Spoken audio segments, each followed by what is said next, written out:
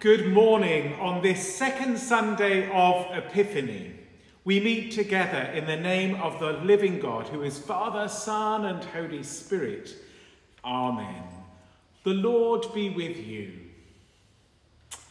My brothers and sisters, as we prepare to celebrate the presence of Christ in word and in sacrament, let us call to mind and confess our sins.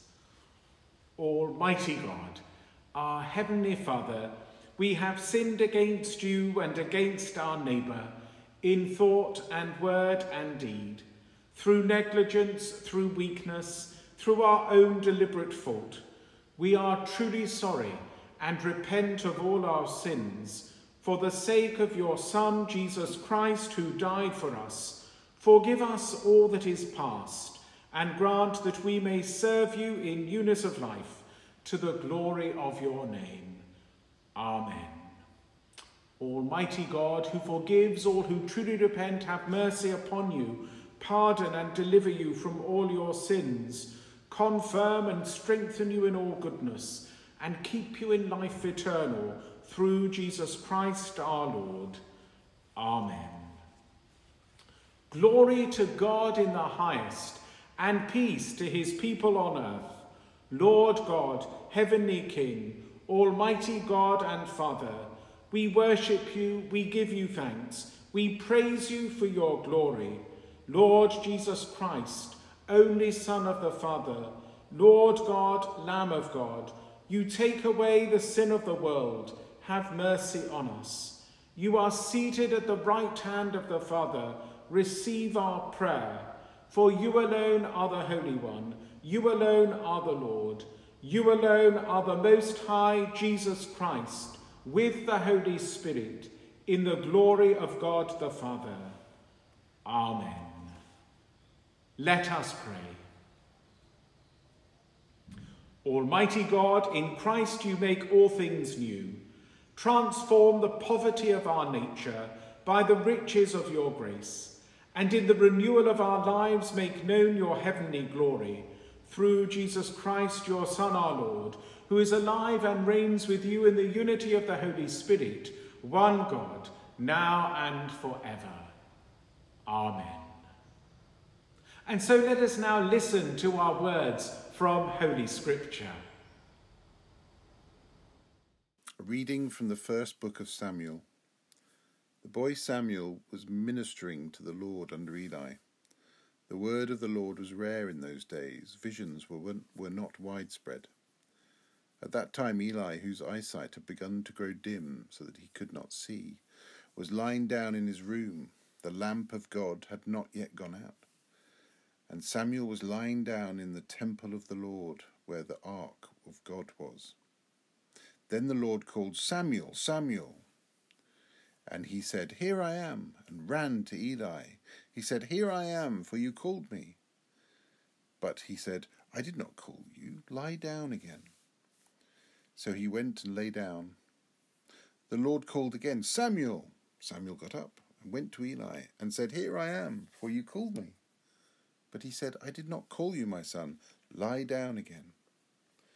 Now Samuel did not know the Lord, and the word of the Lord had not yet been revealed to him.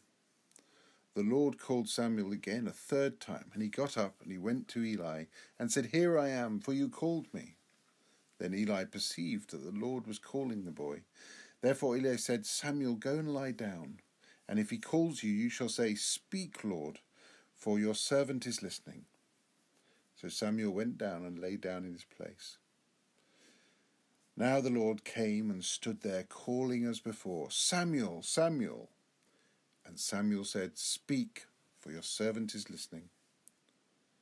This is the word of the Lord. A reading from the book of Revelation. I saw in the right hand of the one seated on the throne a scroll written on the inside and on the back, sealed with 7 seals. And I saw a mighty angel proclaiming with a loud voice, "Who is worthy to open the scroll and break its seals?" And no one in heaven or in earth or under the earth was able to open the scroll or to look into it. And I began to weep bitterly because no one was found worthy to open the scroll or look into it. Then one of the elders said to me, "Do not weep. See, the Lion of the tribe of Judah, the Root of David, has conquered, so that he can open the scroll and its 7 seals." Then I saw between the throne and the 4 living creatures, and among the elders, a lamb standing as if it had been slaughtered, having 7 horns and 7 eyes, which are the 7 spirits of God sent out into all the earth. He went and took the scroll from the right hand of the one who was seated on the throne. When he had taken the scroll, the 4 living creatures and the 24 elders fell before the Lamb, each holding a harp and golden bowls full of incense, which are the prayers of the saints. They sing a new song. "You are worthy to take the scroll and to open its seals, for you were slaughtered, and by your blood and you ransomed for God's saints from every tribe and language and people and nations. You have made them to be a kingdom and priests serving our God, and they will reign on earth." This is the word of the Lord.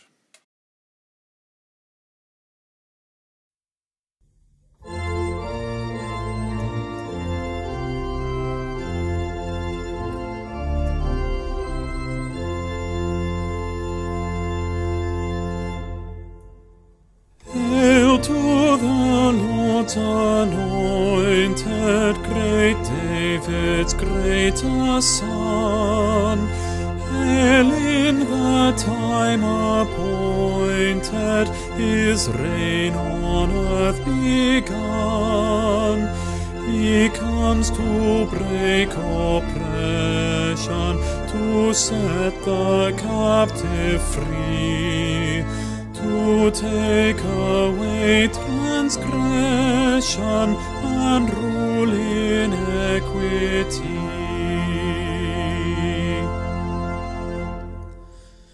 He comes with succor speedy to those who suffer wrong, to help the poor and needy, and bid the weak be strong, to give them songs for sighing, their darkness turn to light, whose souls condemned and dying were precious in his sight. He shall come down like showers upon the fruitful earth, and love, joy, hope like flowers spring in his path to birth. Before him on the mountains shall peace the herald go, and righteousness in fountains from hill to valley flow. Kings shall bow down before him, and gold and incense bring. All nations shall adore him, his praise all people sing. To him shall prayer unceasing and daily vows ascend. His kingdom still increasing, a kingdom without end.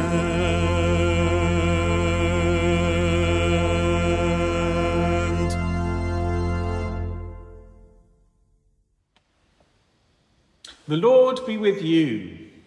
Hear the gospel of our Lord Jesus Christ according to John. The next day, Jesus decided to go to Galilee. He found Philip and said to him, "Follow me." Now Philip was from Bethsaida, the city of Andrew and Peter. Philip found Nathanael and said to him, "We have found him about whom Moses in the law and also the prophets wrote, Jesus, son of Joseph from Nazareth." Nathanael said to him, "Can anything good come out of Nazareth?" Philip said to him, "Come and see."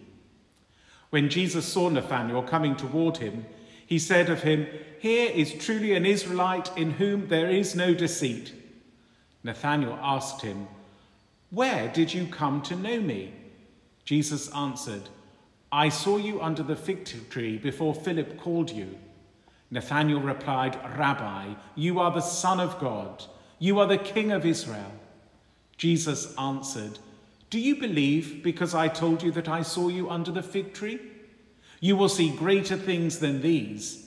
And he said to him, "Very truly, I tell you, you will see heaven opened and the angels of God ascending and descending upon the Son of Man." This is the gospel of the Lord. Good morning. This Sunday we journey on rapidly in our gospel readings from the baptism of Jesus last week to now the call of his first disciples. All four gospel writers give account of Jesus calling men to follow him, and it's clear that Jesus by this stage has already had some public ministry. He's known in the region as a teacher with great authority, a miracle worker with astonishing authority, and now we see his authority at work as he calls young men to leave their livelihoods and become his apprentices, learning the way of the kingdom. There's an excitement in our passage as Jesus is becoming known more widely, and as he calls people to himself, we see those people drawing other people to come and see what this rabbi is all about. "Come and see," says Philip to Nathanael in verse 46 of John 1. Come and see. Philip is one of the first evangelists in the Gospels. So I'm going to speak this morning about evangelism. It's a word sadly laden with negative overtones much of the time. Those of you who watch the cartoon called The Simpsons will know the character of Ned Flanders. He's the archetype Christian evangelist, devout and sincere, with bad facial hair, systematically destroying relationships with his neighbours through totally inappropriate faith sharing. But in recent years, in the secular job market, evangelism has become the buzzword. Companies are falling over each other to hire marketing evangelists, digital evangelists, brand evangelists. And the reason is obvious. Everyone is trying to get in on the business of word-of-mouth marketing, especially with new social media. The best thing you can possibly do as a company is to get your customers to tell their own friends about your brand. There is nothing more persuasive and effective than friends telling their own friends that they tried something and found it was great. Modern companies may now be in on this, but it was God's idea from the beginning. So I want to encourage you this morning, no matter how long or short a time you might have been a follower of Jesus, please consider your call to be an evangelist. Let's look at the passage, John 1, verse 43. If you've got a Bible you can have open in front of you, that would be really helpful. Jesus calls people to follow him, who in turn go and find people to follow him. So our reading, verse 43, it begins with a man called Philip. Jesus already has 2 out of his 12 disciples. He's already got Andrew and Simon Peter, and they're from Bethsaida. The third disciple is Philip. He's not a random stranger. He's also from Andrew and Simon Peter's hometown, Bethsaida. It's not a coincidence. What Philip receives is encounter, transformational encounter. Philip meets Jesus face to face and hears that personal, authoritative call on his life. And because of that encounter, Philip reaches the same incredible conviction as his 2 friends from his hometown. This man Jesus is God's King. He's the one we've all been waiting for. He's the one the prophets told us about. He's going to bring God's kingdom. And this is such good and exciting news. Philip automatically wants to tell others about Jesus. And he doesn't know very much. He just believes that God's promised Saviour is here. And it's enough. It's enough for him to head off and find his friend Nathanael. Philip says to Nathanael, "We have found the one." That word found in the Greek, I expect you know it, it's the word eureka. A great, exciting sense of discovery. Jesus is Philip's eureka. We have found God's promised Saviour. Nathanael, this is great news. He is Jesus of Nazareth. And Philip's friend Nathanael is not very impressed with Philip's enthusiasm. Nathanael has doubts. Nathanael is a skeptic. At this point, I wonder whether the passage rings true for your experience. I hope you know what it is to encounter Jesus, who is alive today by his Spirit. I hope you've heard his personal, authoritative call over your life. I hope you've discovered him as your eureka, the fulfillment of all God's promises. And then perhaps you've tried to share your discovery with a non-Christian friend and found that your friend is rather sceptical. Most people are very sceptical. And like Nathanael, most people's objections are entirely reasonable. So, what's Nathanael's problem? Philip says, "We have found Jesus of Nazareth," and Nathanael replies, "Can anything good come out of Nazareth?" Nazareth was a town with a really dud reputation. People from Nazareth were looked down on by everyone else. The Nazarenes were the butt of jokes. And I've got a lot of sympathy with this because I was born and raised in Essex, which doesn't always inspire people's confidence. When I was a teenager, I really wanted to get into Cambridge University, so I applied. And I thought I had everything I needed. I've got the grades and the music and the sport and the community service. And they called me for interview and I was very nervous. Neither of my parents had been to university, so it was this big aspiration. And I showed up and I waited nervously outside, and the man called me into his wood-panelled study and he looked across at me, and before I had a chance to sit down he said, "So, you're an Essex girl, are you?" Every country has its dud bit, and Nazareth was the Essex of Judea. Nathanael's question is a good one. Nazareth, how could the Messiah possibly be from a town with no status? And Philip's response is brilliant, because he doesn't actually even try to answer the question. He says to his friend, "Come and see. Come and meet him. You have to see for yourself. Make up your own mind." This invitation to others to encounter Jesus Christ is the very best evangelism we can do. Come and encounter him for yourself. That's the invitation. That's what we have to offer the world. Philip doesn't sit down with his friend and explain everything there is to know about the Old Testament and how well Jesus was from a royal city of David because he was born in Bethlehem. He could have done that, but we're not trying to answer everyone's questions perfectly. Becoming a Christian is not about understanding everything and signing up to a list of beliefs or rules of behaviour. These things are what many of our friends and colleagues think Christianity is. They think it's a set of beliefs, rules of behaviour, an invitation to join a fairly narrow-minded religious social club. Philip's instinct is that Nathanael simply has to come and meet Jesus himself. And we must do the same, because our calling is to introduce our friends to a person, the person of Jesus, he who is alive and real, who speaks and changes lives, someone we ourselves have encountered and been transformed by, the one who is the fulfillment of all the promises of God the Father. So Philip says to his friend, "Come and see, meet this Jesus for yourself." When Nathanael meets Jesus, it's a moment of supernatural revelation for him. It's a great reminder that we can play our part in pointing people to Jesus, but it's the Holy Spirit who does the miracle of grace. And Nathanael, with most of his questions completely unanswered, says, "Rabbi, you are the Son of God. You are the King of Israel." There have been many, many hardships and struggles of this pandemic. deep loss, devastating bereavement and trauma. It's been a profoundly painful time in our parishes and in our churches. But at that same time, the story of the church is also one of this being a season of fruitful evangelism. The pandemic might have stopped churches meeting physically, but it's not stopped new people meeting Jesus and joining his family. There's churches where many people have come to faith through online Alpha or Christianity Explored. There's book groups where people have invited their neighbours to discuss faith online.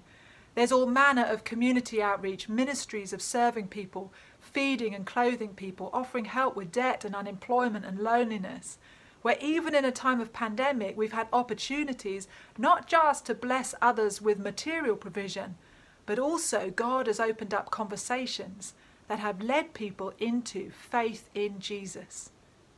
So can I encourage you this morning to see in this scripture the grace and authority with which Jesus calls people to himself. May you each be reminded of your first love, that first eureka moment of discovering the Jesus who changes everything. And be inspired by the simplicity of our role, each one of us as evangelists in the kingdom of God. Would you pray that this week you'd have an opportunity to say to someone else, come and see, come and explore Jesus for yourself and make up your own mind. And with that opportunity, pray for God to give you the courage that when the moment arrives, you take that opportunity up to invite them. For many of us, that will be a scary prayer to pray. But let's pray it anyway. Amen. Let us pray to God, who alone makes us dwell in safety. Hear us now as we pray for the Church and the world.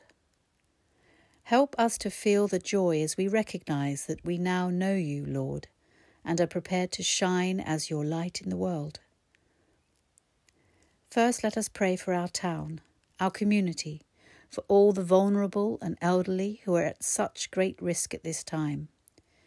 We pray for our families and friends, and pray we may enjoy time together soon.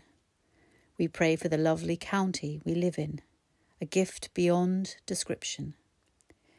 We pray for all the frontline workers, the teachers, the medical profession, the mums and dads homeschooling, and we look for a swift and successful outcome so that all of our lives and livelihoods return to full strength soon.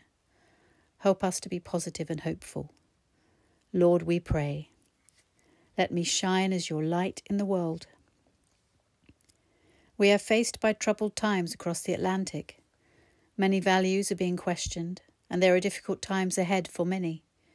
Lord, help us to be firm and steadfast in our resolve not to fall into despair, but to maintain the principles of life that you have taught us.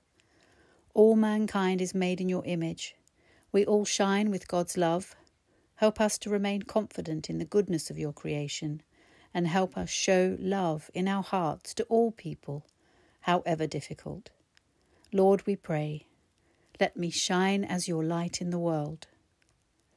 We thank you, Lord, for teaching, for the word you have given us, and the understanding of your purpose in the world. We pray for all who help us to understand that message, who support us when we feel doubt and uncertainty. We pray for all people of God who show your children the path to your glory. We pray especially for the work of your church here in Britain, in West Sussex, and especially our charity of the week, the Chichester Diocese. May we be loving and caring in our support of all our ministers, clergy and laity as they strive to build our community in faith together. Let us be a light to the world. Lord, we pray, let me shine as your light in the world.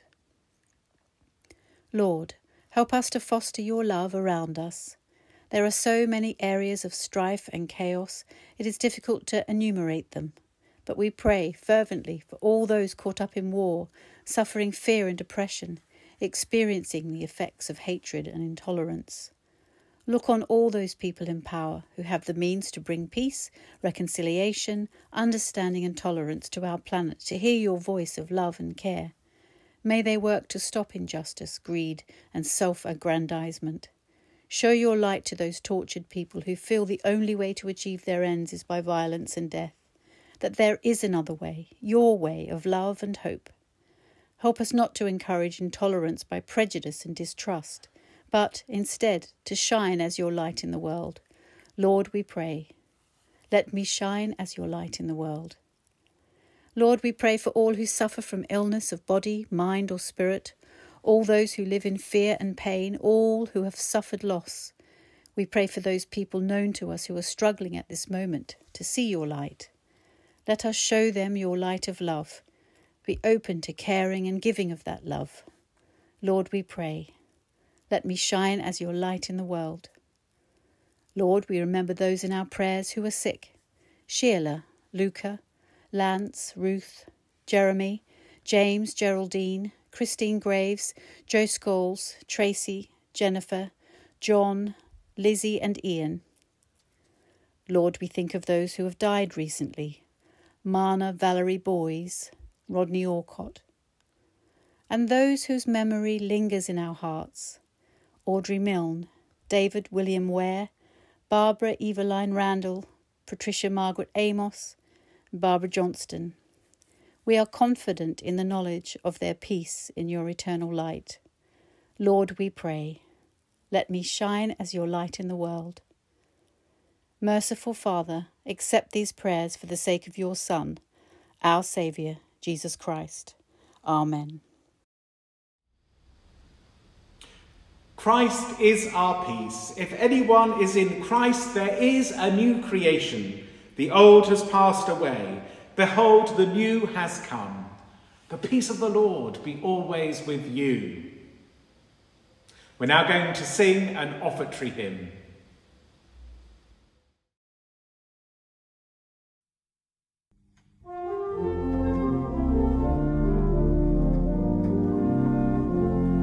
Will you come and follow me if I but call your name? Will you go where you don't know and never be the same? Will you let my love be shown? Will you let my name be known? Will you let my life be grown in you and you in me?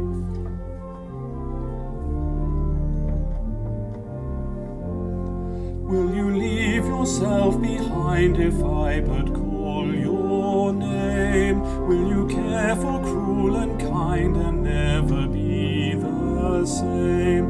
Will you risk the hostile stare should your life attract or scare? Will you let me answer prayer in you and you in me?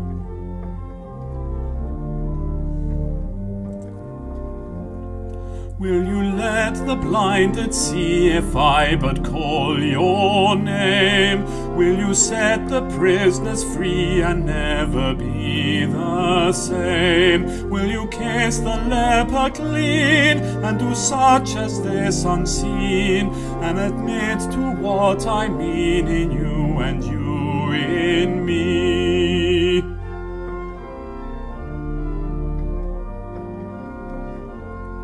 Will you love the you hide if I but call your name? Will you quell the fear inside and never be the same?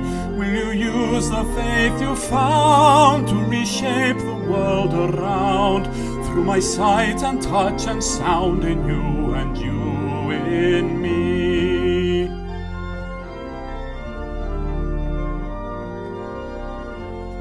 Lord, your summons echoes true when you but call my name. Let me turn and follow you and never be the same. In your company I'll go where your love and footsteps show. Thus I'll move and live and grow in you and you in me.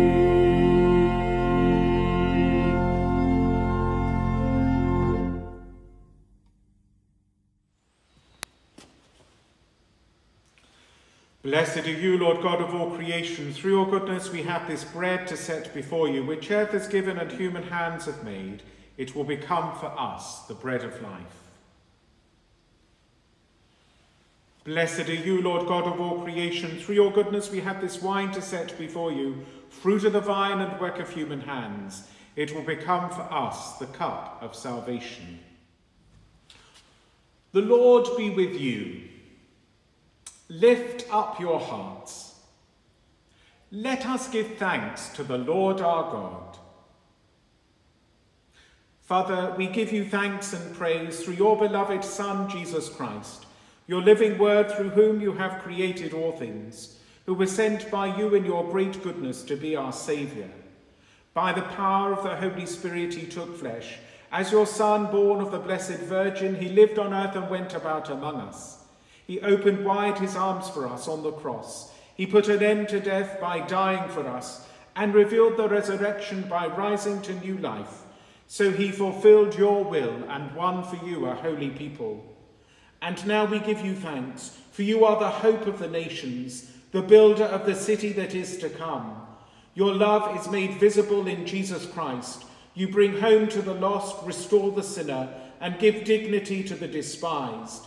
In the face of Jesus Christ, your light shines out, flooding lives with goodness and truth, gathering into one a divided and broken humanity.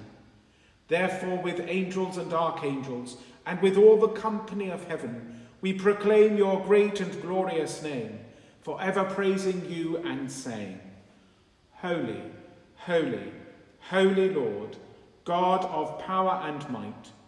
Heaven and earth are full of your glory. Hosanna in the highest. Blessed is he who comes in the name of the Lord. Hosanna in the highest.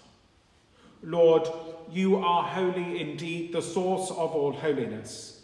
Grant that by the power of your Holy Spirit and according to your holy will, these gifts of bread and wine may be to us the body and blood of our Lord Jesus Christ, who in the same night that he was betrayed took bread and gave you thanks.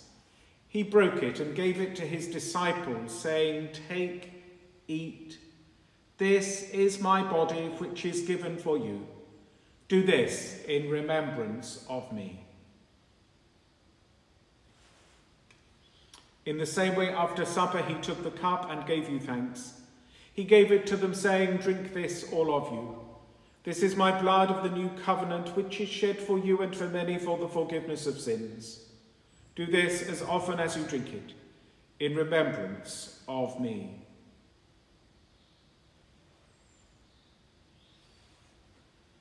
Great is the mystery of faith. Christ has died. Christ is risen. Christ will come again. And so, Father, calling to mind his death on the cross, his perfect sacrifice made once for the sins of the whole world, rejoicing in his mighty resurrection and glorious ascension, and looking for his coming in glory, we celebrate this memorial of our redemption.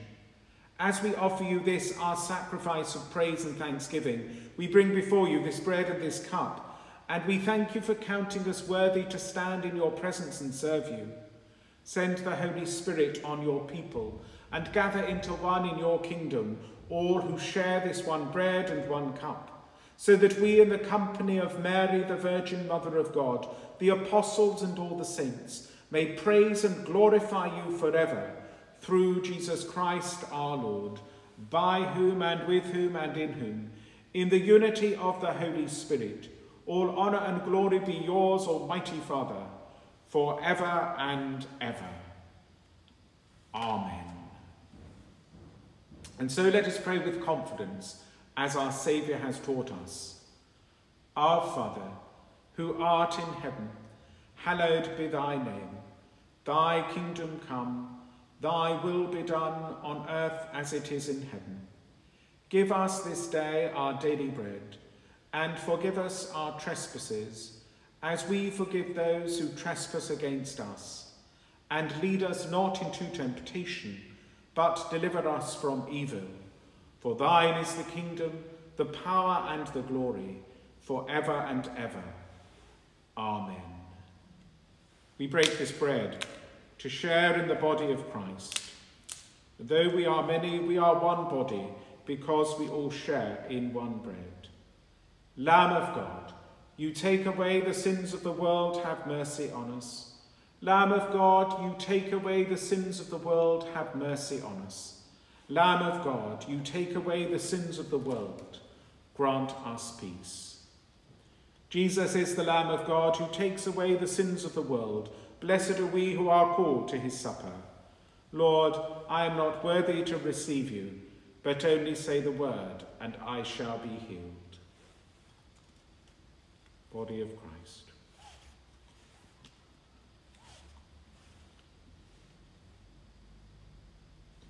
Blood of Christ.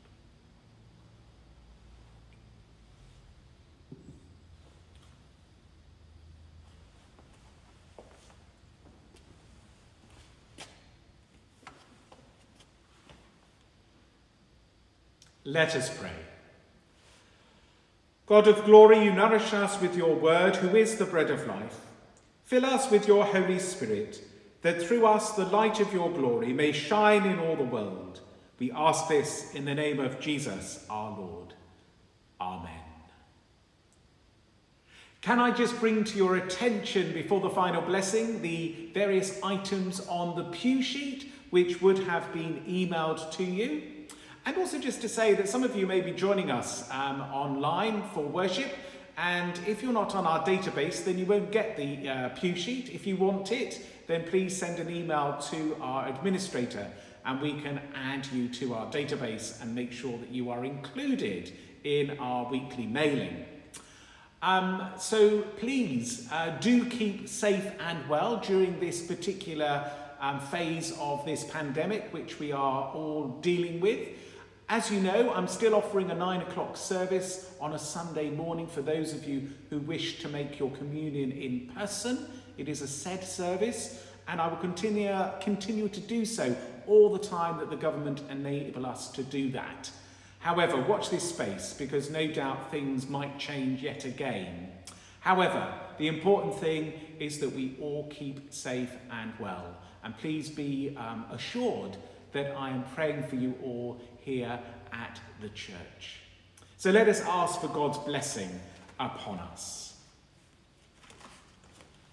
The God of hope fill you with all joy and peace in believing, and the blessing of God Almighty, the Father, the Son, and the Holy Spirit be amongst you and remain with you always. Amen. Let us go in the peace of Christ. Thanks be to God.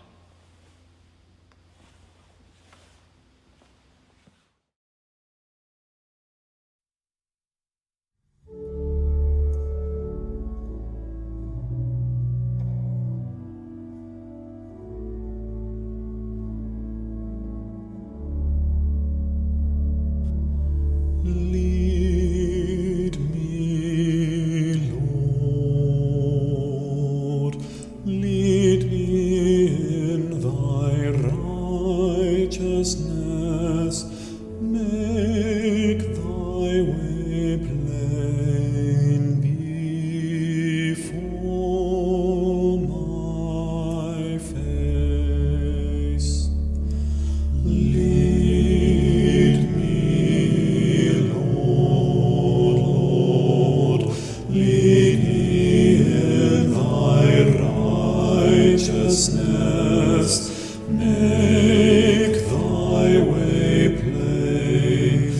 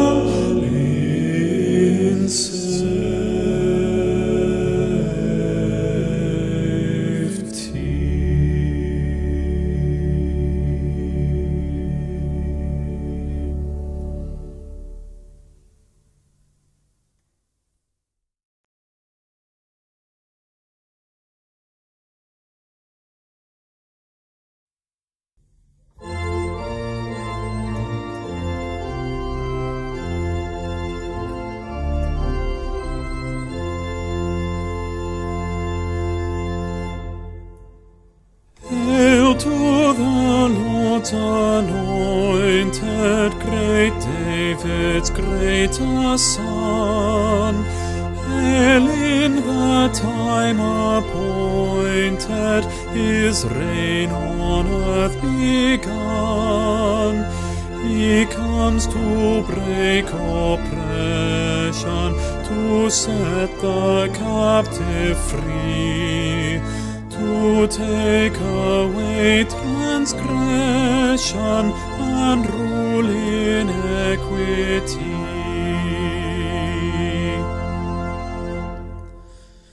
He comes with succor speedy to those who suffer wrong, to help the poor and needy, and bid the weak be strong, to give them songs for sighing, their darkness turn to light, whose souls condemned and dying were precious in his sight.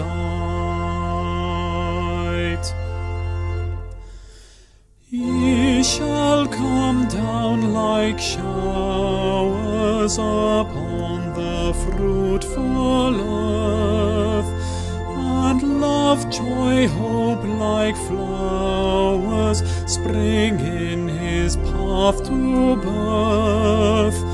Before him on the mountains shall peace the herald go, and righteousness in fountains from hill to valley flow. Kings shall bow down before him, and gold and incense bring. All nations shall adore him, his praise all people sing. To him shall prayer unceasing and daily vows ascend. His kingdom still increasing, a kingdom without